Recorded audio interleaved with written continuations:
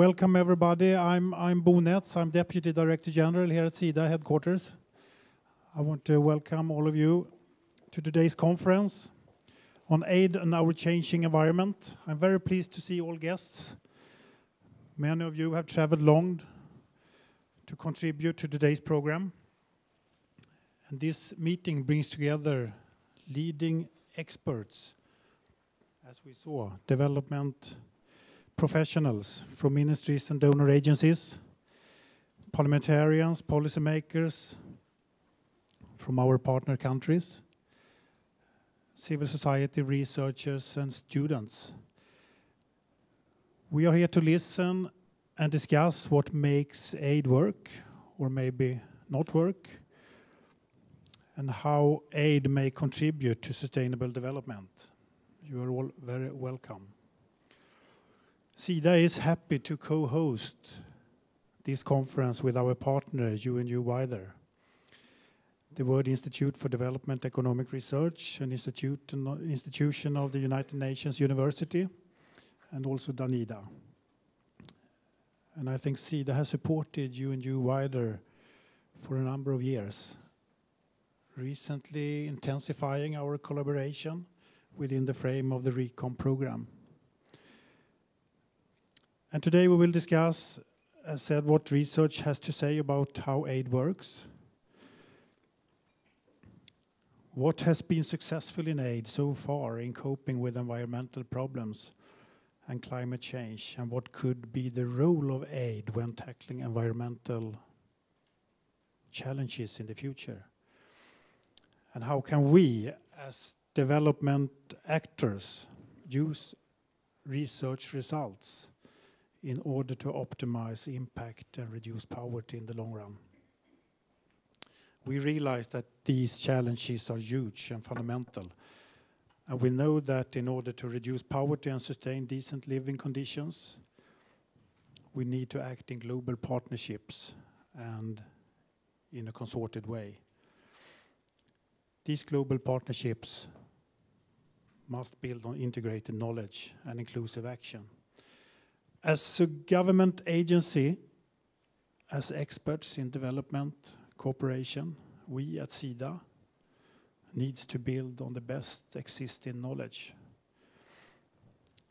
And in order to optimize our operations, we need to be in close dialogue with the research community, both in Sweden and internationally.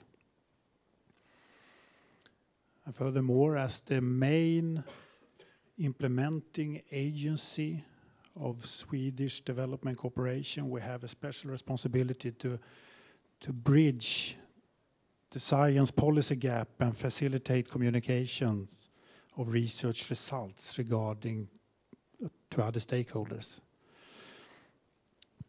It's our hope that the meeting today will be an occasion for all of you to share and discuss research results and reflect on future directions for aid within the field of environment and climate changes.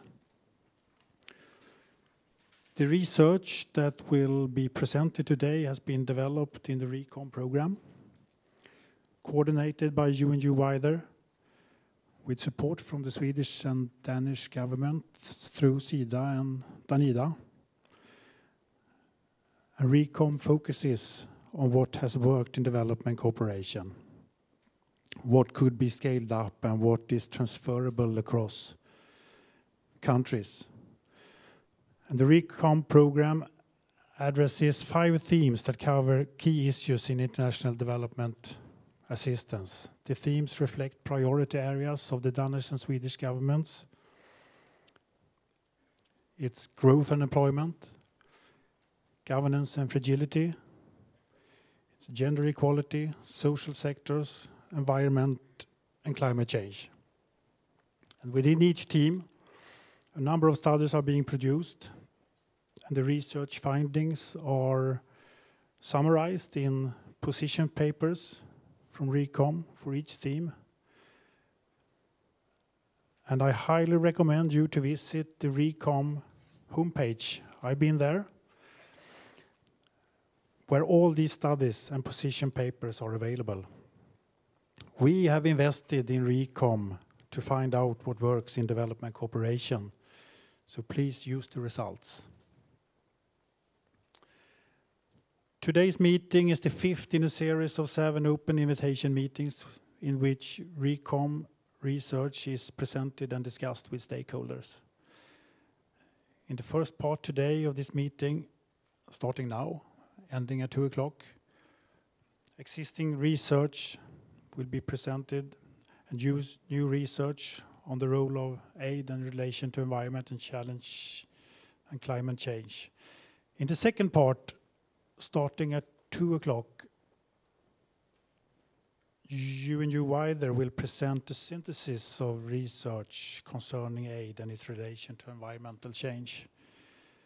And we look also forward to the panel discussion on politics, policies, and priorities in aid in relation to environmental change.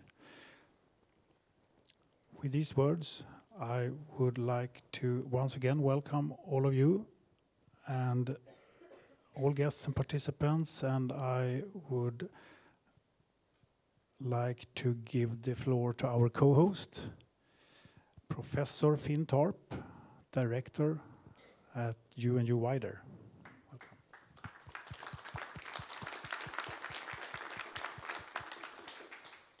Welcome. Thank you very much, Bo. I would like to add my words of welcome to those of Bo. It's a great pleasure to be here today. We've been looking forward to this event. It is an important event in the ReCom program.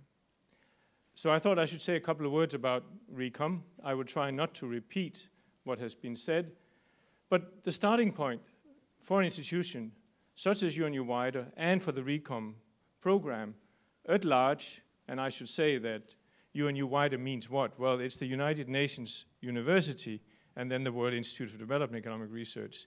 This abbreviation, UNU, is sometimes not quite well known, but now you know. But our starting point is that aid is really very diverse and very complex. So this idea that any single individual can sort of have it all in the head is just not the right point of departure. When you look to the international debate about these issues, you often see individuals who stand up and say that they know everything about it. You have the Dambisa-Moyos, you have the Easterlys, etc., etc. Our starting point is a different one.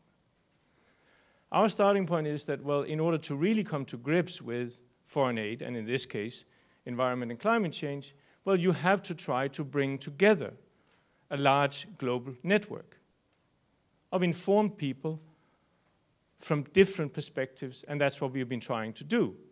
So we have been bringing together the UNU-WIDER global network. We have partnered with institutions such as the Danish Institute for International Studies, and we have really tried to be as open-minded as we possibly can in bringing people together, and as an overall result of all of this, there will be about 225 studies that will be available at the end of this year. And as Bo rightly said, we will make a number of so-called position papers which will try to draw out, to synthesize what it is that we can say. Bo has already mentioned the 4 key questions. He has already mentioned the 5 thematic areas. And let me just add, well, why are we engaged in this? Why are we doing this program? Well, our point of departure is the development job is very far from done. We still have about 1.3 billion people out there who are living as absolutely poor. We know that poor farmers have for many, many years and still today are facing every day in their lives environmental challenges.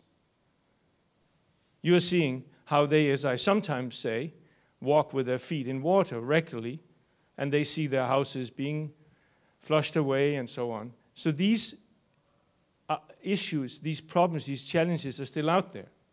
And then on top comes climate change. We know that the global temperature is on the rise, and there is a whole range of other issues that comes as a consequence. So we need to develop, we need to mitigate, and we need to adapt. And as far as we can see it, it becomes relevant to ask the question, well, how can aid help? How has aid helped, and what can we learn? How can we help provide a better evidence base for policy making in this area? Just for the record, I prepared a couple of slides where I've sort of tried to outline the questions that we are going to raise today, but I'll just here concentrating on the first one. What works, what does not work, and what could work in foreign aid in the pursuit of a sustainable human development agenda characterized by global environmental change and the need for planetary stewardship? I would suggest that we try to keep this question, this focus, in mind throughout the day, because that's the overall question that we are trying to address. Welcome, and it is my pleasure now to hand over to Sharon Yoma, who will basically take us through the day, and Sharon, in her kind but firm way, will lead us the whole way through part 1, through part 2, and to the conclusion at 4 o'clock. Welcome, Sharon. Thank you. Let's do it. Thank you.